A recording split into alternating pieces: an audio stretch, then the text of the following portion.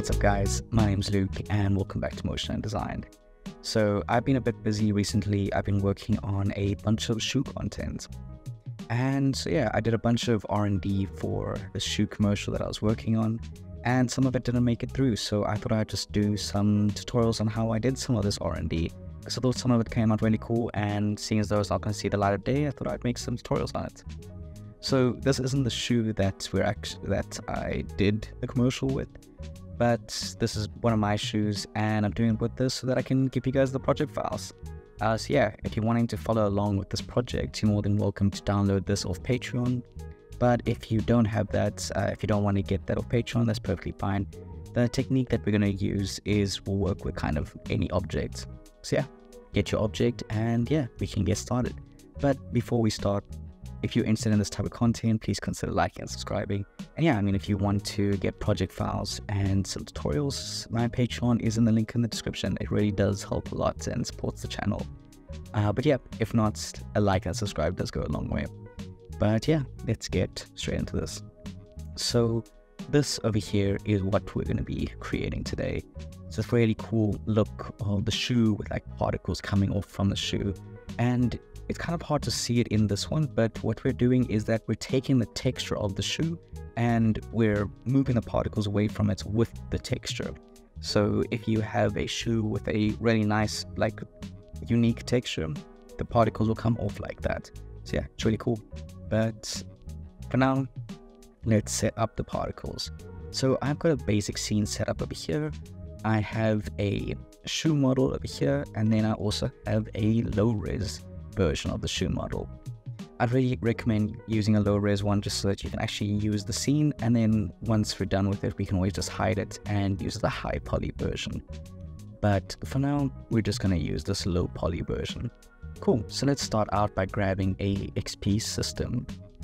Inside of our XP system, let's go into our object, change this from image shape from rectangle to object. Let's drag our shoe in there, and then change the image from polygon to texture. Then you'll see that we get a new tab over here called texture, and now we can drag in our texture into the texture tag. So just one thing, I have two materials over here. I have my Redshift material. Just quickly, you can follow along with using Redshift or Optane or just standard renderer. Everything is pretty much the same, just so you know. But yeah, make sure that you have just a standard render texture. So just copy the texture file into that, because you'll notice that if we go to our experiment, if we have a Redshift object, you can put it in, but it won't show.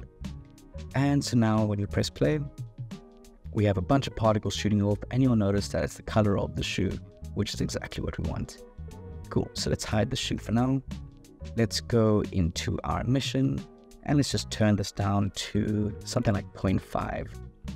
And let's increase the birth rate to about 10,000. You don't need to decrease the radius so much, but I'll show you why I'm doing that. So let's go over here to modifiers. So what we're wanting to do is that we want these particles to stick to the shoe. So we can do that by grabbing a XP follow surface. XP follow surface over here. Let's grab our model. And now when you press play, sorry, that's in the fields. Go to the object tab, drag it into the objects over here. And now look, it's going around the shoe. The reason that we're using a 0.5 radius is that now you'll see that it's sticking really nicely to the shoe over here. But if we had to set this to, let's take this back to 3, you'll see that now it's kind of a gap between the shoe and the particles, which isn't what we want. We want it to be like a really smooth transition. So that's what we're going to do in this 0.5. Cool, so we can hide the shoe again. So we wanted that it sticks on the shoe, but at a certain point, the particles start to fly off. So we can do that pretty simply by going over here into fields, and then just adding in a linear field. Let's make it quite small. Something like that should be good. I only want the end over here for it to go flying off. And let's press play. Cool, it's facing the wrong way, so let's just change the direction. And awesome. Now we have our shoe, and everything past this point, the particles go flying off. Cool, so let's go and grab some XP wind. Drag this over here. point in the direction that you want it to go, and I used a pretty strong wind speed, so I'm going to use 1000 over here. also just drag this a little bit further back. And now look, the particles are all flying off to the side, which is exactly what we want. But it's kind of flying just to the left, and I wanted it to fly to like a specific point. So how I did that was just by adding a XP attractor. Let's rotate our attractor. And let's just bring this further back over here. So like that should be good. And now when you press play, now they're flowing to a singular point, and that looks really cool. And you can kind of see with, let me just turn on my model over here, that this tick, the particles, or like the white particles, are kind of following along with the tick. So you can see what I mean by if you have a shoe or an object with some unique colors, that the colors will flow with the object. So you can get some really cool results from this. Unfortunately, the shoe that I'm using is just boring black and white. Maybe I need to buy myself more shoes, but this is about the only nice shoe that I have. Maybe I should invest in more shoes. But yeah, I thought this looked quite cool. But yeah, this does look nice, but we want some more. So we can make it a little bit more advanced looking by going over here to XP Turbulence. And so if we actually press play, we get a little bit of variation, but it's still pretty much the same. But I found that if we used a curl noise, we can get some really cool results. Look at that, it's really cool, but now it's super slow and doesn't really give us the result we're looking for. But we can change that. Let's change the scale to about 50. And then let's go over here to the blend, make this 50 and add of 10. And now look at that. We get this really cool advanced looking particles over here that give this like really nice like wavy look to it. The curl noise inside this turbulence is just, it's so cool. Cool, so now if we had to show our shoe, this does look cool, but the only problem is that when it comes to rendering this, we're going to have a bunch of particles over here, and that's just not going to look that nice. I mean, this over here is meant to be a product shot, and when you're doing a product shot, you kind of want to show off your product. You can't really have it that these particles are distracting you from the actual product. So we wanted that the particles over here, they don't show, but when they get here, then they show. So we can do that pretty simply by going over here and adding an XP scale. So if we had to just leave it as is, you'll notice that nothing changes. It is changing, but we're not able to see it. So let's go over here into display and change our display from squares to spheres. And now look. Cool, now we're getting a bunch of spheres. They start off small and then they grow. This is a cool look, but definitely not what we're trying to go for.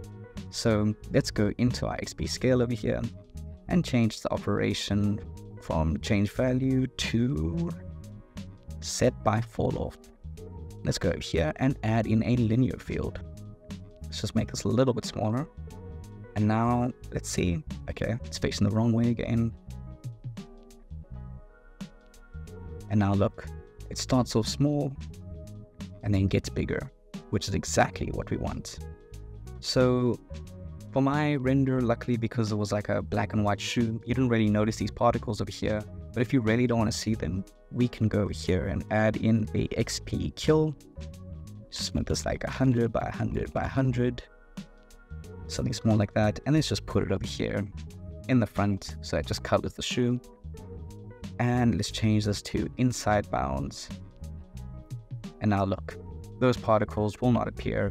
And we get this really nice smooth fall off over here.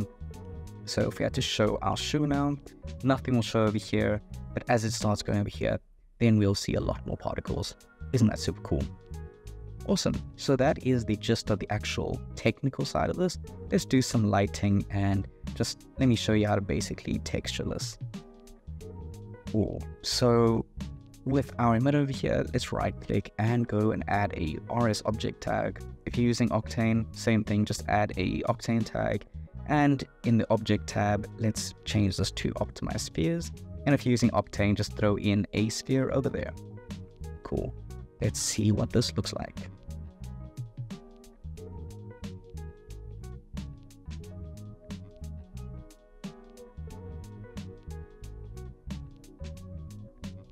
Nice. We're getting a bunch of particles, but there's not that many. We want a lot more. So let's go over here and add an extra 0 here. I would recommend caching, but just for the sake of this tutorial, I'm not going to cache just to kind of save time. But yeah, when you guys are doing this, I'd highly recommend caching and even maybe adding even more particles. Cool, I'm just going to stop it over there. So just one other thing, because of the scene over here, the particles are going to kind of flow forever. And we don't really need to do that, especially when it comes to caching. It's going to make the scene size really big. So what we can do is we can go over here, turn off the full lifespan, and let's change this to something about 50. I think that by frame 50, these particles be over here, and then they'll start removing themselves, which is what we want, because we don't really need the particles to kind of go all the way in the background, because you're not going to see them, so why waste the space? But yeah, let's just let this go just a little bit more. Cool. And let's see, yeah, that looks a lot cooler. Let's go and add a Redshift material. Let's drag this on here. And let's go and search color user data. Let's just plug that into there and change this from to particle and then particle color. And cool, now we're getting the exact color of the particles over here, which is exactly what we want. Cool, now let's go and light the scene. Let's grab a plane. Let's rotate it. And we just turn it off for now. Make this -19, and let's make this a little bit bigger. You can always do this in post if you want to, but I'm just going to do it in scene, kind of save some time, especially because all I'm going to be doing is just adding a basic gradient. Let's go and add a material to this, and let's just use a basic wrap. Let's plug that into the color. Let's go over here and let's turn off the roughness. Oh, sorry, turn up the roughness. We don't really want it to be reflective. Cool. Let's see how that's looking.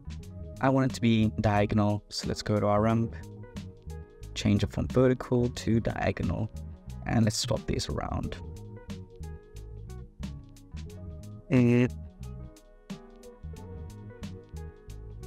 Actually, I think that's fine. Something like that. So it goes from white to dark. It also emphasizes the particles a little bit more.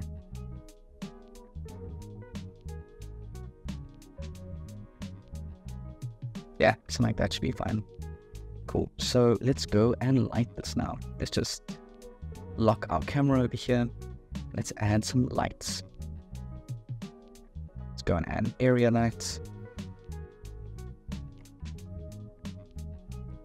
Actually, I'm going to turn off the particles for now so I can actually work in real time. Cool, so this is just going to be our rim light over here. We want it to be kind of big, so we want it to just highlight the edge of the shoe. Let's go and turn down our intensity by a bit. Maybe just rotate it a little bit just so it catches a little bit more over there. Cool, I think that's good for now. Let's go and add another light.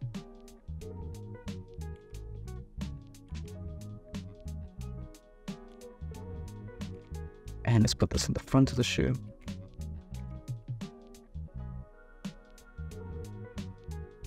Let's just... I actually think that looks fine. I didn't mean to bring down the intensity that much, but it works for what we're trying to do. I think that looks good. And then let's just add another one at the back here. But I am going to make it face this way so that it also lights up particles.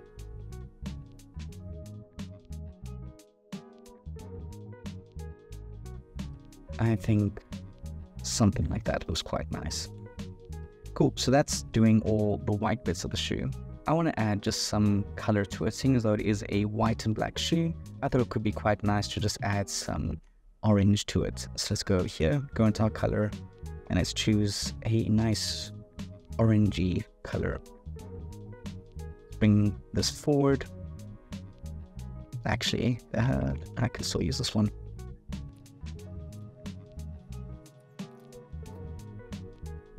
I think something like that looks nice. Nice little orange coming from the front, and then I just want to add a little bit more orange back over here. So let's bring our light, we can just duplicate it. Let's bring it at the back over here, swap these around. I think something like that looks very nice. Let's see how it looks with some particles.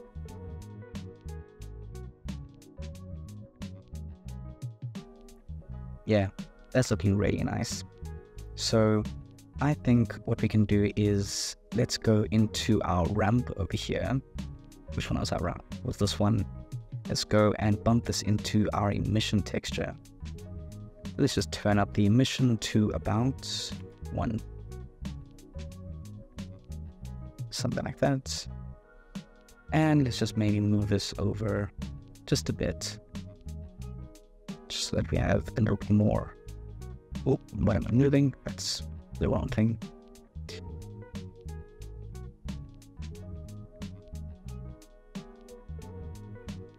I think something like that works. So just let's add a tiny bit more spice to this. Let's go and add one more light, and we're just going to make this a streak, kind of focusing in on our little logo over there. So maybe we'll just pause this, bring the slide back, turn this around. We're going to make this quite narrow and quite long, and then inside of our shape over here, let's turn down the spread really low, and let's see how that's looking. Cool. And then let's rotate this to go along our tick.